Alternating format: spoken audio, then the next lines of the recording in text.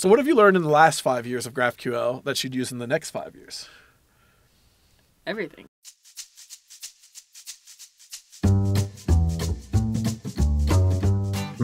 Over the last 5 years, I've learned that GraphQL is actually more than just a tool. It changes how we work and communicate.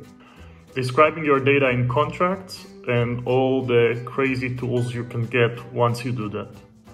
I think I learned how important this community is for a technical project. That it's really important to work on documentation and help other people contribute. Basically, it's about talking to people about GraphQL. So like different parts of GraphQL appeal to different people, just kind of like how to talk to people about GraphQL and how to like get them excited about it. Well, I think the most interesting work in GraphQL is happening at the fringes. There are plenty more problems to solve in product engineering, and I think GraphQL will push to evolve with them. I have learned how to incrementally adopt GraphQL in an enterprise stack, and I will be using it in the years to come. I've learned that the idea of giving application developers and API consumers more power to request for the data they want and reduce their dependency and communication overhead with the API team, I think that idea is extremely powerful. Describe GraphQL in 5 words. In 5 words, I would say intuitive. Give control to the consumer. Unifying. Automate your data work. 3 words.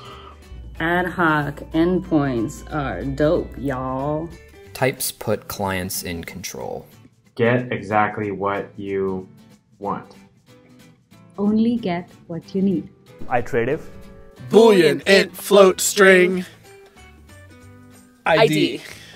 Object-oriented RPC with a little bit of magic. And fast to market, I think that's 5 words.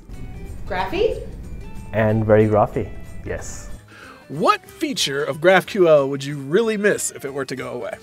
Control spacebar. Graphical. Graphical. My favorite thing is showing people graphical for the first time, just like blowing their mind. I would miss the introspection tools like GraphQL a lot. Just like you can just write whatever you want, it comes back exactly what you wanted, and it's amazing. GraphQL syntax, it's a little bit of magic in this technology. It's really cool. I think that would be the ability to do joins across diverse data models. If for some reason GraphQL started giving you more data than you asked for, I'd be pretty unhappy.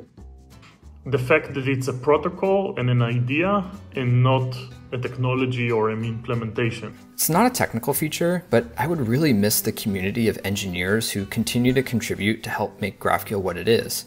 GraphQL wouldn't exist without them. Which animal or plant would be your GraphQL mascot? Interesting. A spider, because spiders are always making graphs. It would be Spider because it is a web developer. I think a spider is a pretty good one because it has a web, and this web goes to different places. Like they spin webs, it's interconnected like a graph. It would be like super cool on a shirt. Spiders sound pretty cool. Like a hedgehog's very cute, but like, it's like, you know, spider's pretty cool. So I'm surrounded by a lot of plants, and I think it should be a plant. A banyan tree, you know, kind of like taking all the stuff from the earth and then spreading it out to, whoever needs it. If you see vines on a building, they often start like small, and they grow, and they spread for entire building. I think a chameleon. They have an uncanny ability to adapt to fit many different environments and scenarios. That would be badgers because they dig data. Humans. Humans are also nice animals.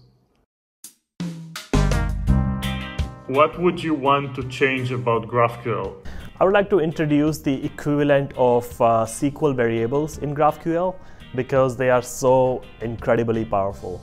An approach to GraphQL that works well with microservices and it being less coupled to a monolithic design. I would also like for GraphQL to take a more opinionated stance on authorization, especially with like the introspection schema. I would make it easy for beginners to get started with GraphQL. I would really want to change how different services operate. I think that GraphQL servers across the board should get all the latest and greatest features, not just the GraphQL servers in Ruby or Java or JavaScript. One, I would have to write an RFC if I really wanted to change something so it could get into the spec. Am I right? Being able to not have to alias arms of a union that are different, having an arm of a union be able to be an interface, that would be super useful, especially for the error handling stuff. I would want to see more implementations of real-time stuff. I think it's like the biggest challenge for GraphQL for the next 5 or 10 years is to learn how to innovate and not just only add small incremental improvements. I think looking back, that if GraphQL had the ability to handle errors in the query, that might have changed how we thought about nullability. But there's actually a lot of different ways that I'd like to see GraphQL evolve, and luckily we have a working group that meets every month that is working on these things right now. So, how did you and GraphQL meet? Well, GraphQL's cousin owed me money, so I went over to GraphQL's cousin's house to collect the money, but GraphQL's cousin wasn't there, but GraphQL was there. And I was like, wow, you're easy to talk to. I was working on rebuilding Facebook's iOS app in 2012, and I saw Nick Schrock's prototype of a new API concept that he called Supergraph. Supergraph. I thought the idea was so amazing that I just kind of invited myself to start contribute. We later named that GraphQL. I met GraphQL at PayPal when my current team member introduced me to it. Very reluctantly. We had our own version of GraphQL, which was a JSON kind of a DSL, and we'd carefully kind of grown up with it and built it. And then someone said, you know what, this sounds like GraphQL. Why don't you just use GraphQL? And then we kind of started looking at GraphQL in more detail, and light bulb went on. Mike Solomon at MSol on Twitter, I think he told me about GraphQL. That's how I first found out about it, which was like right when it came out. And he was like, oh, look, this is so cool. And I was like, yeah, like whatever. I didn't really like look at it that much. And then he built a prototype and showed me. I was like, oh, that's like actually super cool. I was working at Meteor, and we were talking about how Meteor 2.0 should look like and how the data layer should look like. And then we figure out GraphQL is amazing. And then out of that came Apollo. I was on this conference in the RESTfest, and I heard the talk about GraphQL. It was interesting. But the most important thing for me was that I heard that GitHub is using it, so it motivated me to actually look into this technology and spend time with it. We met through a mutual acquaintance, Relay, but once we met, we really hit it off. How does everybody else meet? Hacker News. What stack did you migrate GraphQL from? Too many to think about. I came from a Node REST API background. Meteor, obviously. At like Medium, we're using REST and like Node.js and JavaScript, and we went to React and GraphQL. A lot of .NET apps. Thousands of REST APIs. Java apps. Before GraphQL, I was heavily involved with OpenAPI. Back then it was called Swagger. Angular apps. A mix of things, including REST APIs. However, a lot of our apps actually used an API called FQL, which was a variant of the SQL language on top of web APIs. React apps. We had a custom JSON DSL on our server, and we moved to GraphQL from that. The JSON DSL was very similar to GraphQL, but imagine like the GraphQL language being embedded in a JSON. Lampstack. Mean. Mern. Mon. Flash. Cold Fusion. Basic. .NET. Popcorn. Gravy. Anything. Too many. What do you think the hardest part of using GraphQL is? Having to tell your parents you're not going to use REST anymore? Yeah.